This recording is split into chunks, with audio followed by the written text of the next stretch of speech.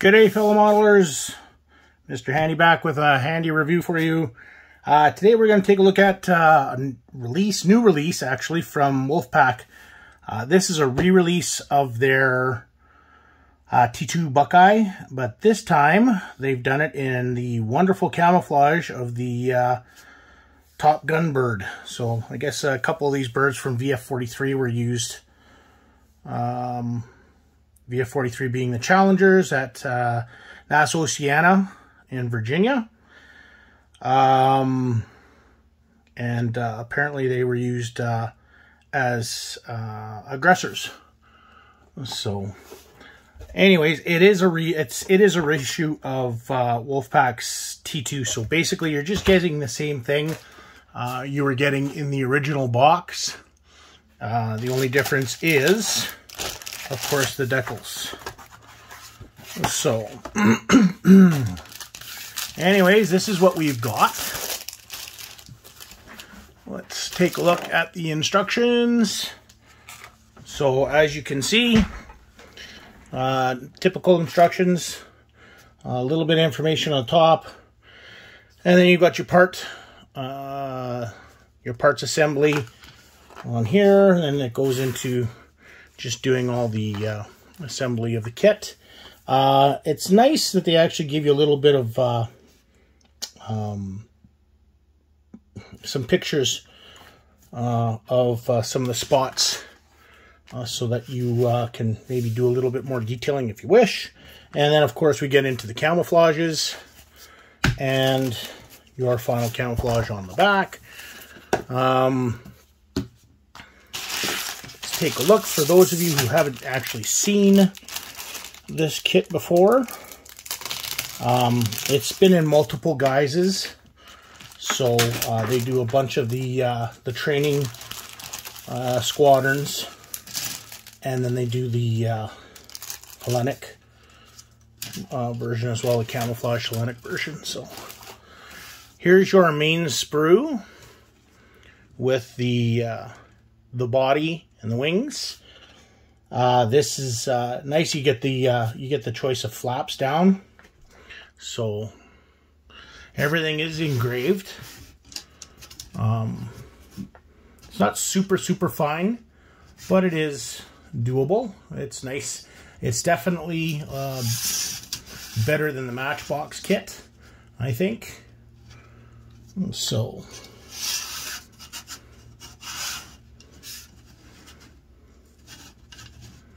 there's your flaps to have down, and your tail fins. There is no real detail on the inside. You'll have to make do with what you've got in the kit or scratch. And here is the second sprue you get with the basically everything else. So, there's your cockpit. It's, I mean, the only detail you can see are the little pieces and bits that you see on the consoles. There is raised throttle quadrant, but that's about it for your detail. There's your main landing gear and your wheels. These, of course, are the jets, and then there's a bunch of air intakes. That's the top to the control panel. There is one of your control panels. There's your ejection seats and the sides. There's the control sticks. There's your arrestor gear.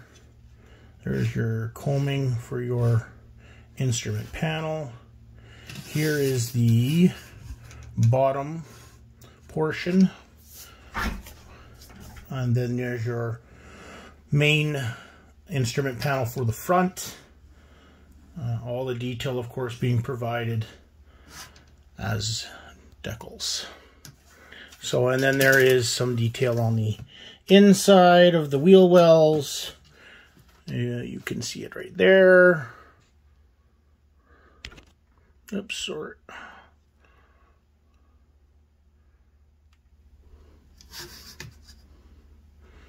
So, a pretty basic kit, but a little bit better detail, I think, than the only other kit that was out there in 72nd scale, which was the Matchbox kit. I can't seem to see. I'm trying to find my X-Acto knife.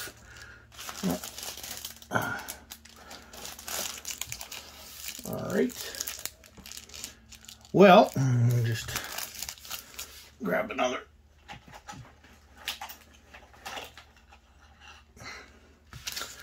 Do a quick cut here, and we'll take a look at the clears.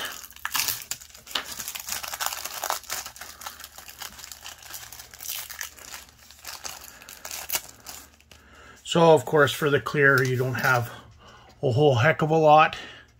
It's just basically your canopy and some of the landing lights. So, canopy is actually pretty clear.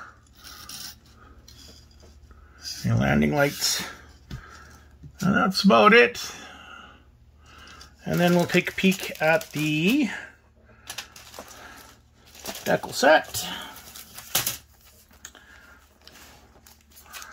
And it looks like you might get a mask in this as well. Yes. So that is your mask, painting mask. And there, of course, is your decals. And as you can see, the decals provide your instrument panels and some of the other detail. So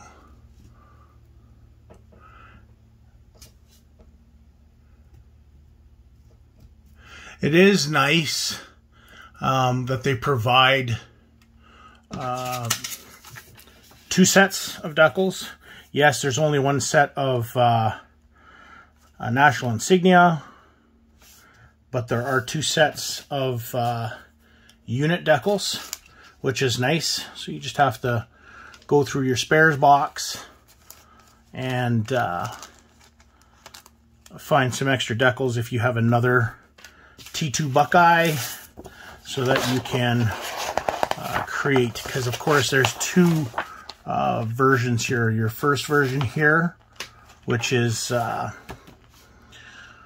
bureau number 158904, and then you have bureau number 158910. So the camouflages are just a little bit different, but there you go. It's nice to be able to do both of them in that. And so, anyways, that's it for this one. As I said, this is just a reissue of their T-2C Buckeye kit. Like I said, they do multiple boxings of this. It's getting a little bit harder to find now. The boxing of the Hellenic Air Force camouflage version is extremely difficult to find.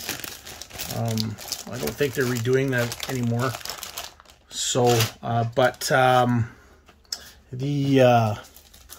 this has just been re-released, or this has been released, so it should be readily available. This one I got on HobbyLink Japan, pre-ordered, so just got it. I think it was released a couple months ago, but I just got it here last week. So, yeah, that's it for this one. Hope you enjoyed it, and happy modeling, and we'll see you in the next one. Take care.